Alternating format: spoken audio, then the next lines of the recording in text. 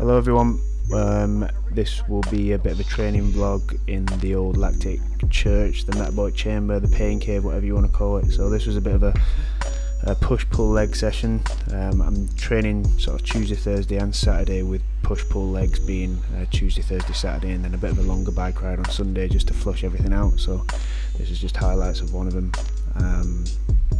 Could feel it for a couple of days. I remember this being on the Tuesday, I think it was. And then on the Saturday I tried to do some pull-ups and dips over at Stratford, and I felt like I was running on fumes. I had absolutely nothing left, and I think the majority of that was probably because of this session, really, just going too hard too early. But yeah, we live and learn, don't we? I feel like bands really do take quite a bit out of me compared to normal weight sessions. Unsure why. I think I'm eating less now than what I was before, so recovery might not be up to scratch, but hey, that's just something that we can modulate eventually down the line. Yeah, finishing off with some triceps here, and then I think I eventually show yeah, the big man shirt. Shout out to Seb for giving me the torso gear. Wednesday I went for a bit of a run just to clean out those legs. The leg session I think is coming up next, so yeah, the legs it was pretty awful. 650 squats, 1 minute rest. I did about 12.5 sets because as you can see, struggling pretty deep. And then after that I did 150 single leg bridges to finish. I think they were in sets of 30, but yeah, that was pretty awful. So yeah, but yeah, I'll talk about this further in the next one.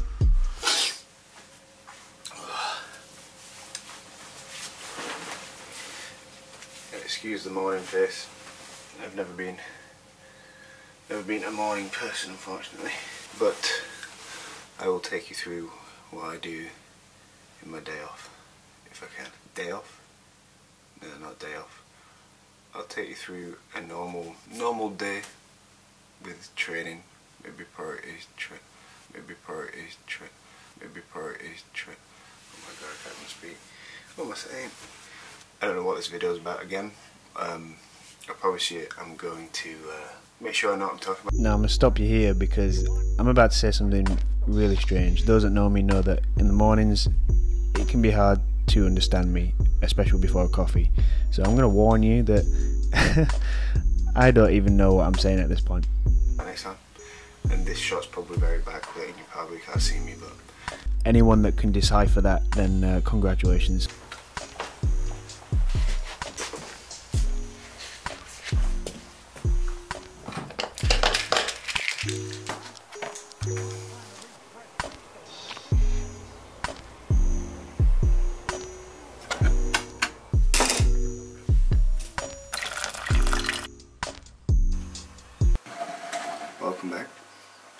Welcome back. Wow. Who am I again? Jesus. I thought I'd take you through. It'll be just a full day training, most likely. I'll show you what I'm doing. I'll show you what I do. The reason for that mess behind me is because I got in later than usual last night and I could not be bothered moving my stuff. So apologies for all you tidy police, but that is the way the cookie crumbled. Especially because it has a 4K 60, and I think it does.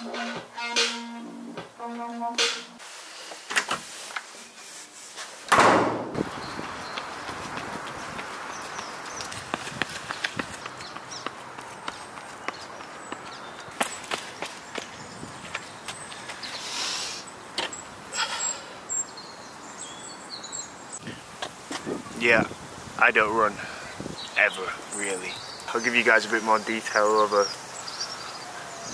what training's looking like now, now that gyms are shut. I do have some dumbbells on order. Wish have refunded me though, and I've actually ordered some 32kg dumbbells, so hopefully they should come soon enough. But until that point my sanity will be slowly decreasing. We'll have to see how this bodyweight training stuff goes for the next week or so. You want trying to reach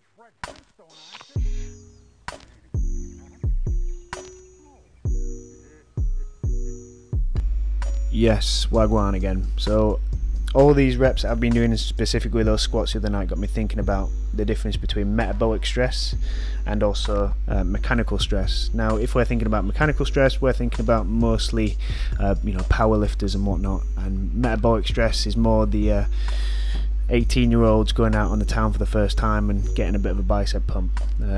So yeah, the main difference is in lifting there. Ideally, if we were freaks, if we were on roids, if we didn't abide by general biological rules, then high reps and high weights would be the best way to elicit these unholy gains as such.